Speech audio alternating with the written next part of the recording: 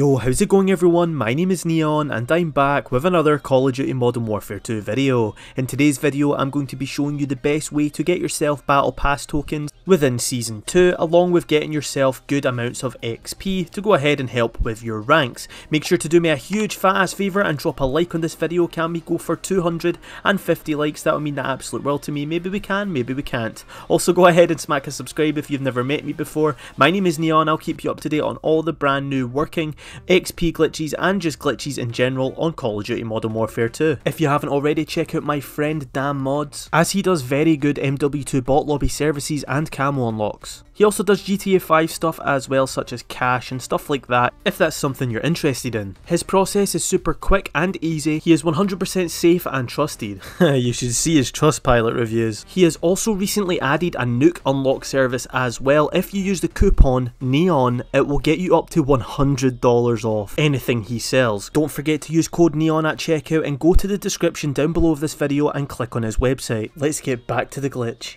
I just want to start off by apologising. I was meant to upload this video a few days ago, but I have been sidetracked and I've had a lot that I needed to get done. But what you want to go ahead and do is play the game mode Resurgence, okay? Now we're going to start this up in quads, but before you do this, go to your settings and go to the controller settings, advanced, and make sure you have your parachute set to automatically open. Also make sure you have squad fill on as well, so when you go into the game you're going to be in the game with random people, because if you do it without squad fill on, you're going to end up going in the game on your own and you're not going to have a chance of getting much XP. Now yes, this is an AFK method that's going to get you tons of normal XP to rank up your character, along with leveling up your battle pass as well, so you'll get those battle pass tokens.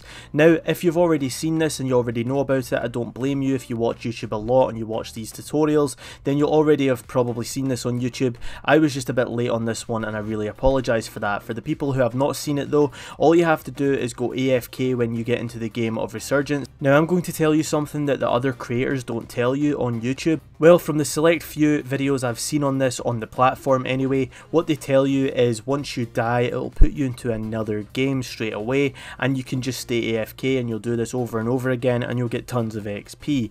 That's not the case. What they say is obviously the game will end, it will come up with the play again and it will have a countdown, and they say once that countdown goes down to 0 it'll put you back into another game, and it will do that once your full team dies. But that's not the case.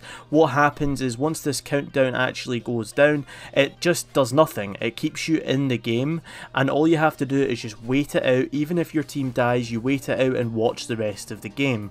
Now if you don't win the game, some random people will, and you're probably wondering how much XP you get from this. Well, the XP depends on how far through the game your teammates get. So you're going AFK, if your teammates win the game you're going to get a lot more XP than you would if you don't win the game. Anyways, once the game is completely finished, it's going to pop up on screen telling you how much XP you got in total in that match, but I've not found that actually being that accurate, because when it kicks me out back to the lobby screen, it does it on its own by the way, we're AFK the whole time, it gave me 10,000 XP.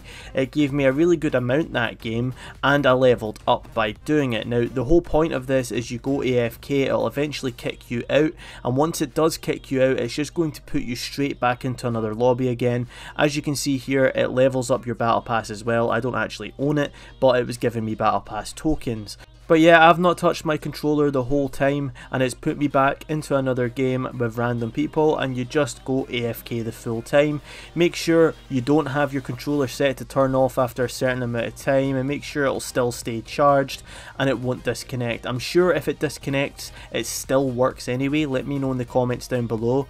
I've not 100% went and tried that yet. But yes, if you're doing the AFK method, I just thought I'd let you know that play again part has nothing to do with it whatsoever. I don't know why creators say that, because it just puts you into another game anyway when it kicks you out at the end, and that's how you do it if you're going AFK. So if you have to go to work, set up your console, get it AFK, go to work, come back, you'll have a lot more levels. You'll also have battle pass tokens to spend, so that's what's really good about it as well. If you're going to sleep, leave it on overnight.